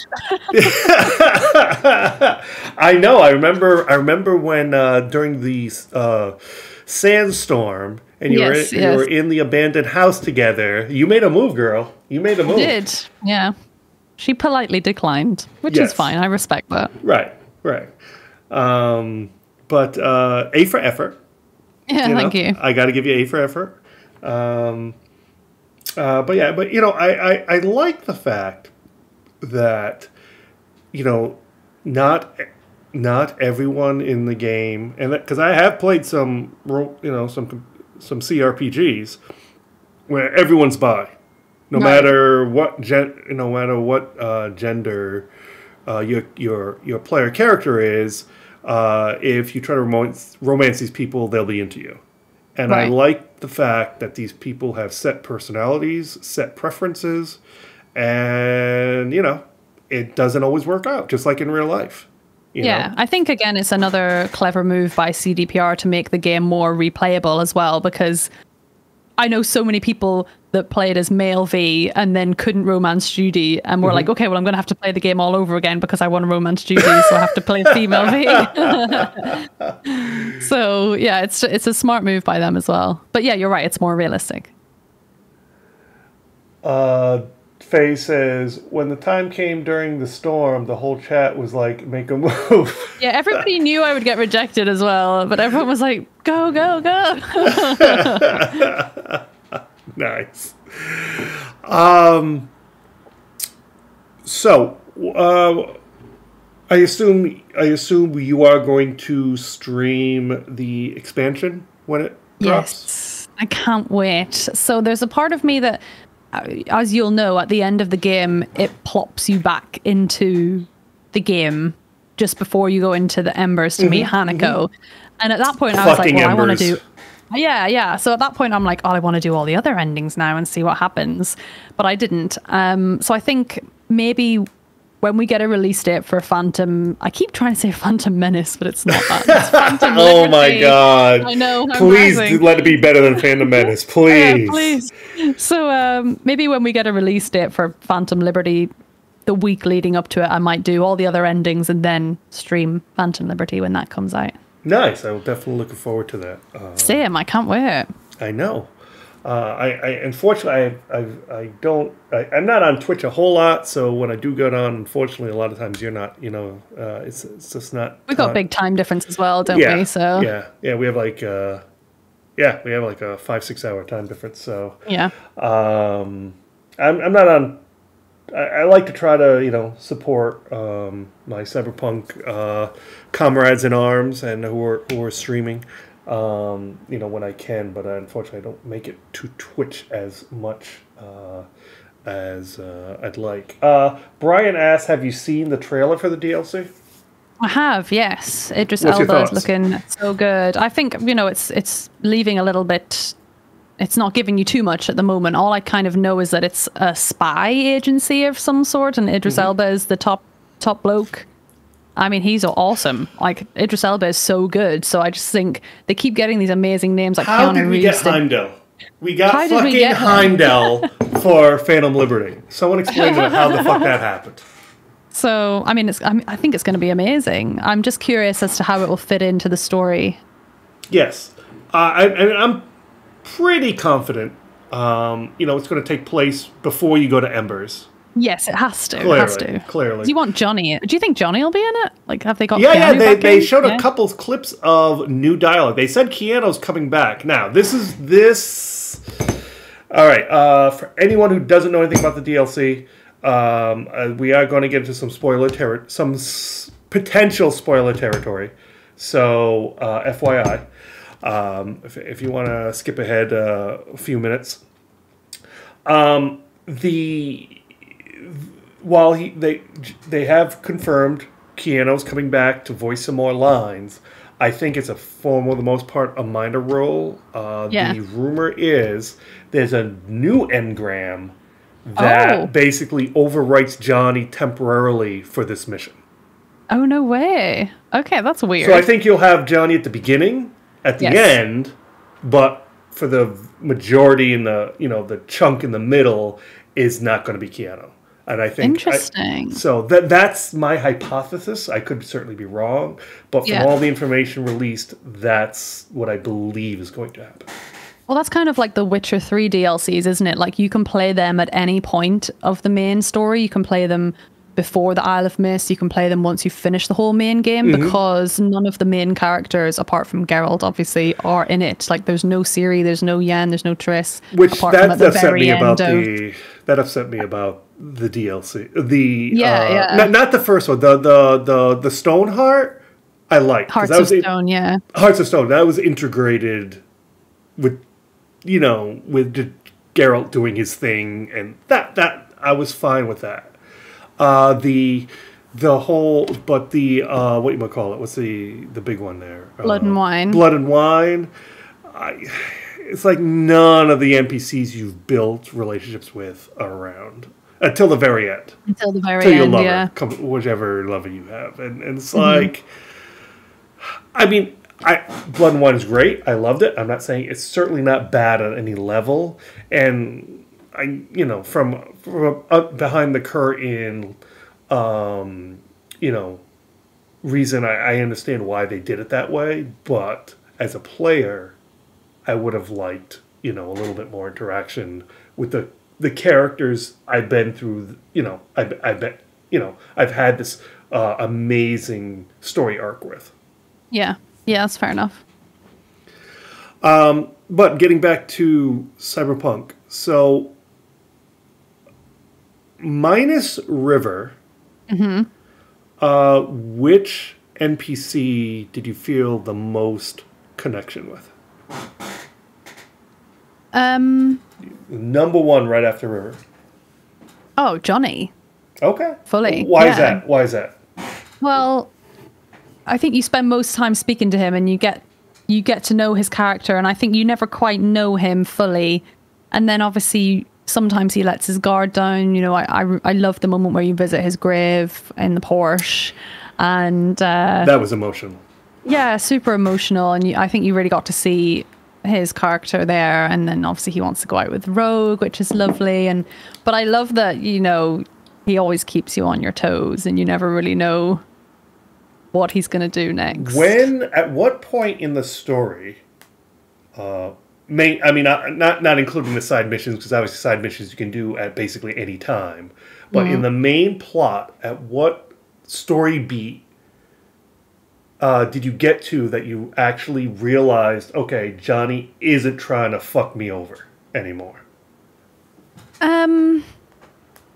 When did that revelation click with you? I did like that moment that I just talked about where you visit his grave. I don't know if that's main story or side story. There was also a couple of moments where he saves you. And it's hard to know because it's in his interest as well to save you, obviously. But there's a few moments where you let him take control. And the first time, obviously, he goes crazy and, you know, goes on a wild night out. But he had his reasons. And every time after that, he was relatively sensible.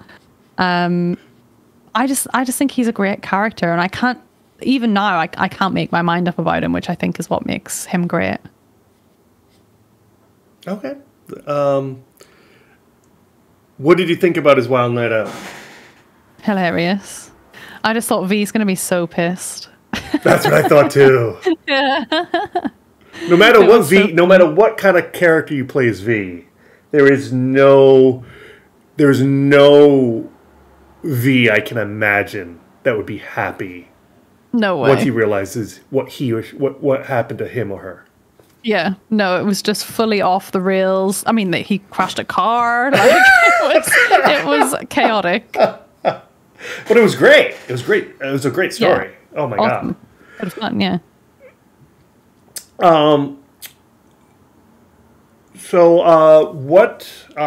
Let's just wrap up here, and let me just ask you, for the expansion, besides the new subplot, what are you hoping is going to be included in the expansion? What would you like to see? I would like to see... Well, it's kind of similar to what you said about the Witcher 3 expansions. I would really like to see integration with the characters that we already know. So that would mean it would have to be set before Embers. I would love it to involve, you know, my boyfriend, the private investigator, River. It sounds like he would be incredibly helpful. Here we go. He would be so helpful. Here we fucking go. Me, the new super spy with Idris Elba and P.I. River. It sounds like it's right up his street. P.I. River. Oh my god. Oh my god. Okay. Is there any besides? I really think, and I to follow up with what you're saying, and I'm being serious for a moment. Yeah. I do agree.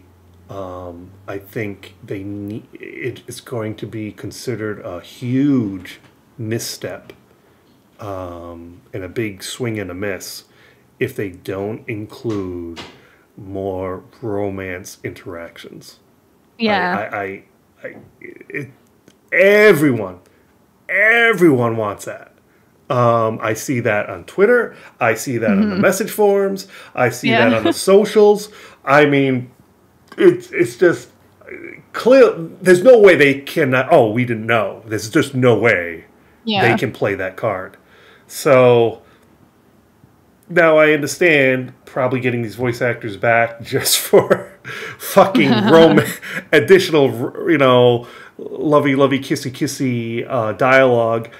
Probably not the most economically reasonable choices, but on the flip side, they've made, Cyberpunk, while it had its missteps, had its mismanaged launch, on the most conservative estimates I've seen, it's made about $300 million in profit. And Wow. that's the most conservative I've seen. Yeah. 300 million. You can bring these fucking voice actors back for Fully. an hour's worth of work. Let's just be I think they would. honest. Yeah, I think they would. Yeah. And I mean, if we get the opportunity to romance Idris Elba, they're going to see their profits go through the roof tenfold. Faye says that's a lot of Eddies. Yes, it is, Faye. Yes, it fucking is. Again, Madge actually asked a question related to the DLC. You kind of hit on it, but if there's anything else you want to add. It says, how do you hope the DLC will enhance your experience of the game overall? I think it's going to be really interesting playing a DLC, because I've never...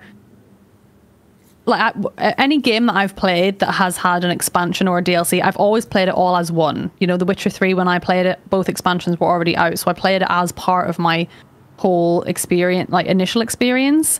So I'm really excited to see how this will play as somebody who's already experienced the story, so I know how it ends, and I'm curious as to where it will fit in. And I would love it to see it bring in some even more new players who can experience that, you know, as part of their first playthrough. But yeah, I'm just excited to see another kind of story in the city and see where that takes us. As do I. And let's just, to close out, let's briefly talk about really going past the expansion. Let's talk about Project Orion, a.k.a. Cyberpunk 2. Wow, I know. What are you hoping? Okay, first, there's a lot of debate in the community. Some are saying they want to see a continuation of Valerie/Vincent. Yeah. And some are saying, you know, it's best to leave it where it lies, and let's start a whole new main character. First of all, what is your thoughts on that? And B, about Project Orion, what would you like to see in it that isn't in 2077? It's funny because I think I guess it all depends on what the canon ending is, and I've only finished one ending, and I actually don't know what the other endings are. I'm trying to keep them out of my brain because I would like to experience them personally. Yeah, just exactly. Because again, I miss you a lot on Twitch. I can't see you. Yeah. I've only seen you live once or twice. So I basically follow you through YouTube, and Miss LJR has not updated her YouTube in quite some time. I know. So I'm really You'll be behind. glad to know I have so what two ending did we videos, get, first of all? So I need to know what ending did we. So it's called The Path of Glory, or the Sun ending. Oh, the Sun. Oh, wow. Interesting ending. So Okay. what was it? There's a decision you make with Johnny. I decided to let Johnny take the wheel, and he and Rogue went to Arasaka Tower together. So R.I.P. Rogue. Yeah, R.I.P. Rogue. It was a really, really sad moment, but we got to kill Adam Smasher. And as it was very cool. As you it was should. a very, very cool way to go out. I found that decision really difficult to make, like how to go about the Arasaka Tower mission, and I really didn't know what to do. But in that moment, I was feeling like Johnny and I were close, and we were getting on. And I thought, okay, I'm gonna let him do it. So I got the Path of Glory ending. So I woke up as V with River in the apartment, and then at the end she goes off into space. Does the casino heist, the space station casino heist? Yes. So I mean, I would love to do the casino heist, and what MJAG says, it kind of perfectly leads into the next game I'm going to play, which is Dead Space. So I'm going to cosplay my Dead Space character as V. Nice. But I mean, the whole thing was that she was dying at the end, so I don't know how we come back from that. Right. I mean, no matter what ending, and this really isn't a spoiler because it is what it is. V is dying.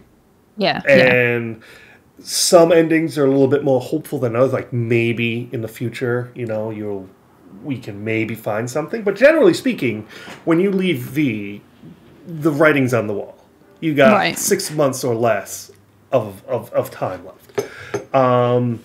And I think that is, for me, that is the epitome of the genre of cyberpunk. Yes. Cyberpunk isn't about unicorns and rainbows and happy endings. Yeah, for sure. And I think some things are better left unsaid. And while, yes, we've grown attached to V, we love our original character, we want more of him or her, I think there's something to be said about, again, talking about when we were talking about Edge Runners, and if they do a season 2, having an anthology, same setting, same city, but just different characters, I think there's something to be about Cyberpunk 2 being the same thing, an anthology. A different main character, different supporting cast, same city, same environment. Can even be and you can even have some major NPCs cross paths, because that would make sense. That would be logical, Have a rogue. Have a Pan Am, what have you? Have a Misty, whatever. Some of the ones that we know most likely survived. Yes. And I think there's something to be said about that, and just, because you look at the cyberpunk genre as a whole, there was never a unicorns and rainbow ending. No, and there's never a right choice and a wrong choice. Exactly. It's just shades of gray after shades of gray after shades of gray. And that's fine. And that's you got to go in saying, this is not going to be the hero wins all and saves a damsel and lives happily ever after. And where would be the fun in that? Exactly. There are plenty that, you got Skyrim for that. If that's what you want, and that's fine. And, each genre has their own thing. And Cyberpunk is about basically having the city or the corporations or whatever grind you down.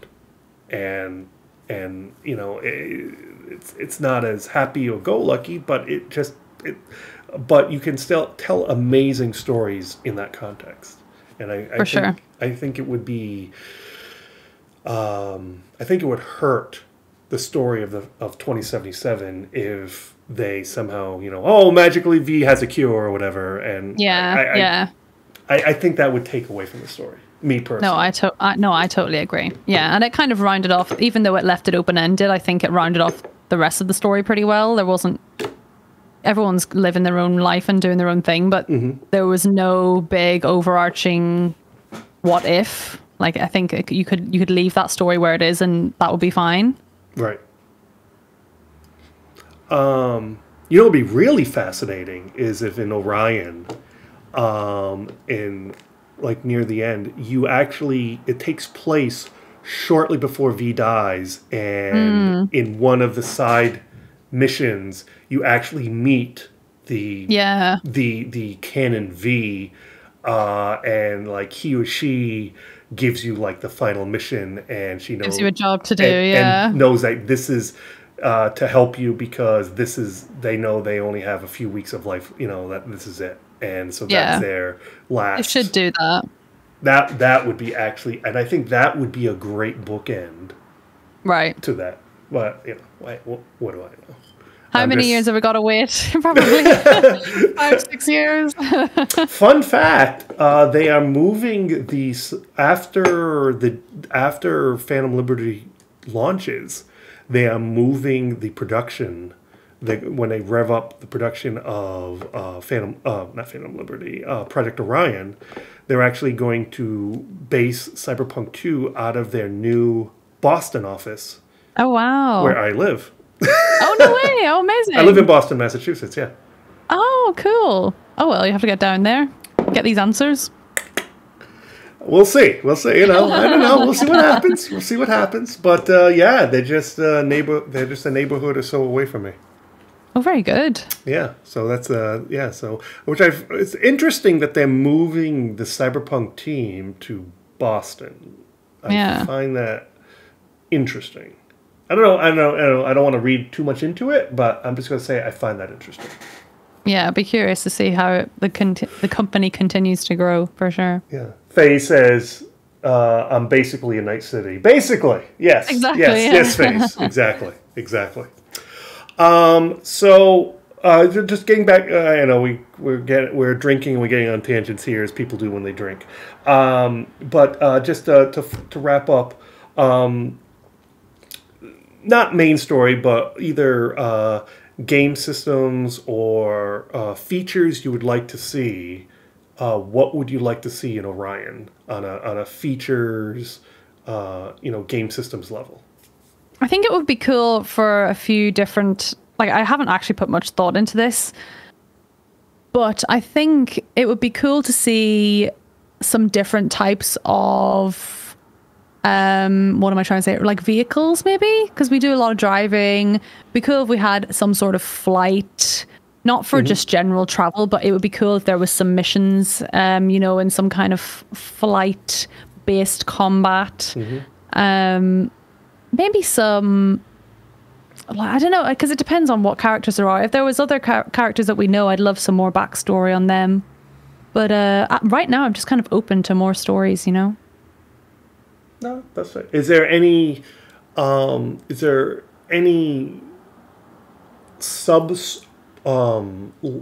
hanging thread from 27/7 you'd like to see them explore in the sequel?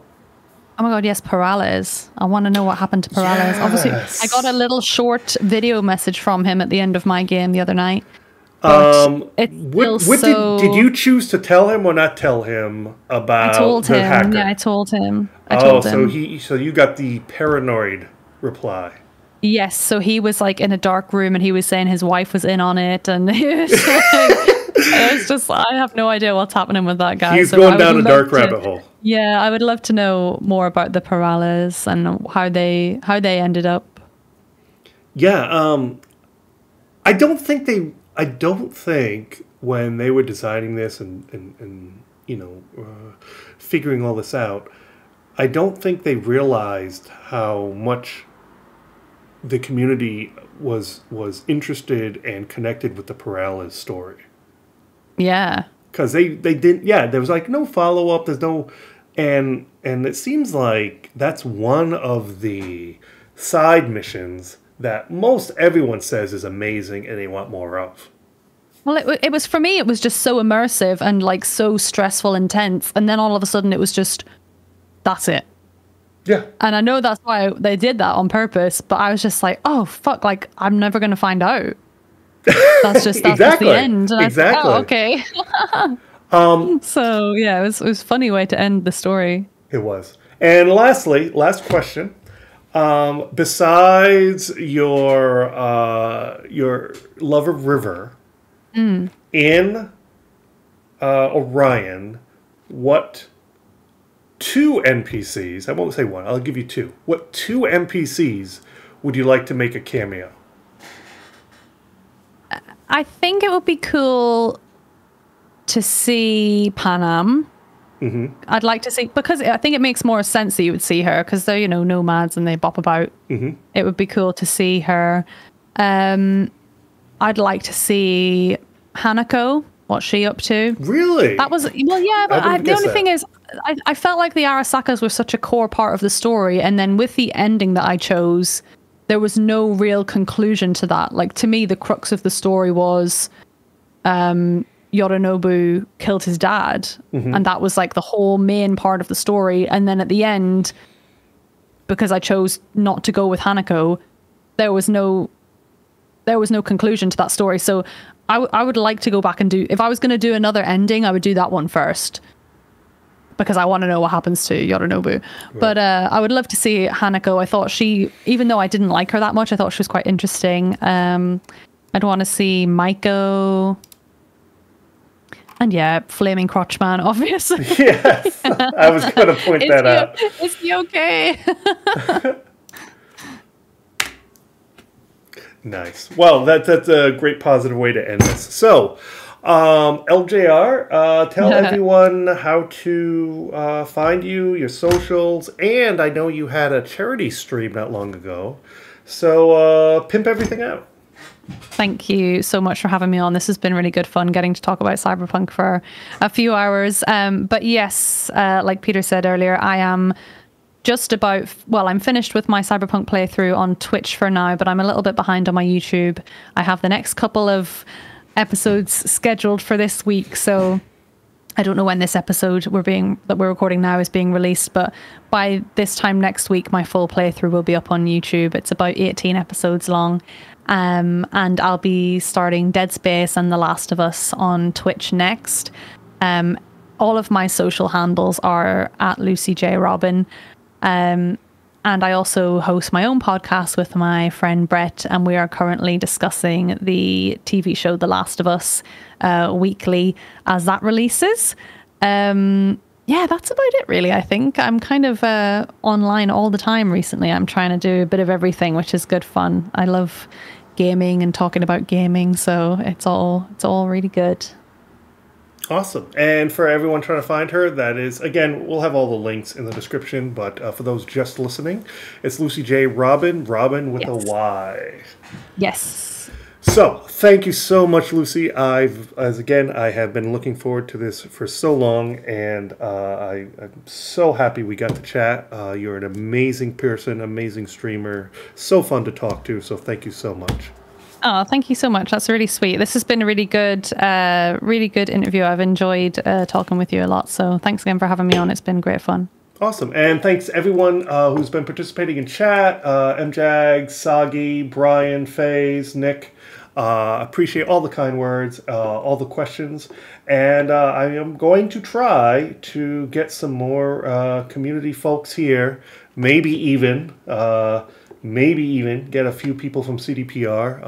I am working on. Yeah, and maybe after the DLC releases, maybe Gothic Wizard may be able to get some of the voice actors back that he's already interviewed for a follow-up interview. Maybe we'll see. No promises. Go for it. But got a rabbit or two up my sleeve from time to time. So thank you so much for everyone for listening. Thank you again for Lucy and everyone in chat. And remember to not only take care of each other, but certainly take care of yourself. Have a wonderful evening. Bye, Chooms.